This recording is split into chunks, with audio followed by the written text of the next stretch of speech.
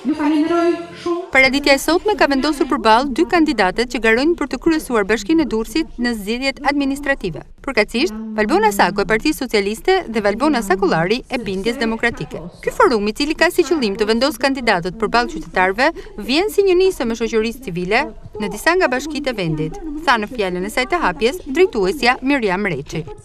Shumë kush nga ju e njeh këtë format, sepse edhe më përpara, kur kemi pasur zgjedhje lokale, sikurse edhe kur kemi pasur zgjedhje parlamentare, ne kemi debatuar dhe diskutuar prioritetet e qytetarëve me kandidatët.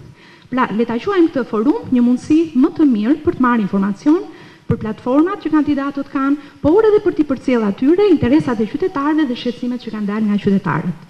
Secila nga kandidatët, pas një prezantimi të shkurtër, është ndalur te programi i artuar, duke vënë theksin te përparësitë e punës gjatë 4 vjeçarit të ardhshëm. Kandidatja e Partisë Socialiste, Valbona Sako, veçoi si pikë të fortë aksesueshmërinë për çdo qytetar që do të ofrojë institucioni i qeverisjes vendore, nëse ajo do të rezultojë fituese. Ajo që më dallon nga të gjitha, unë dua që bashkia të jetë e njerëzve, të jetë e qytetarëve, dhe për këtë pika ime më e fortë e këtij programi është aksesueshmëria dhe transparenca e shërbimeve për qytetarët dhe më qytetarët. Dhe kjo do jetë pika e parë që do bëj në ditët e para të punës time në Bashkinë e Durrësit, nëse do jem kryetare e bashkisë. Që të kthesh një bashki për dhe me qytetarët, besoj se kjo do na bëjë mirë të gjithëve dhe për ta bërë mirë punën tonë, por njëkohësisht dhe për t'i shërbyer njëri tjetrit. Valbona Sakullari, alternativa e Bindjes Demokratike, ka theksuar se transparenca kundrejt qytetarëve do të jetë në fokus të punës së saj. Ajo që mua më vjen keq dhe realisht më dhëmb është që qytetarët, komuniteti durrësak, sot ka akoma nevoja bazë, nevoja primare.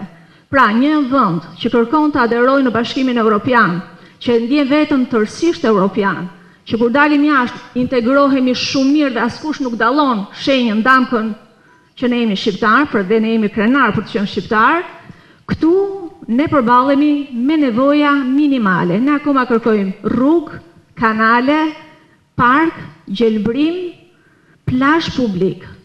Problematikat që janë evidentuar gjatë diskutimeve me qytetarët janë parashtruar dy kandidateve për kryebashkiake, të cilat kanë paraqitur qasjet e tyre për zgjidhjen e këtyre çështjeve.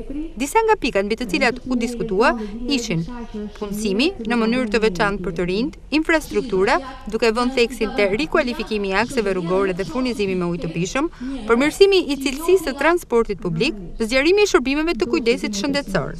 Debate dhe momente tensioni kanë shoqëruar këtë përballje, e cila ka marrë vëmendjen e të gjithë të pranishmërve në takim.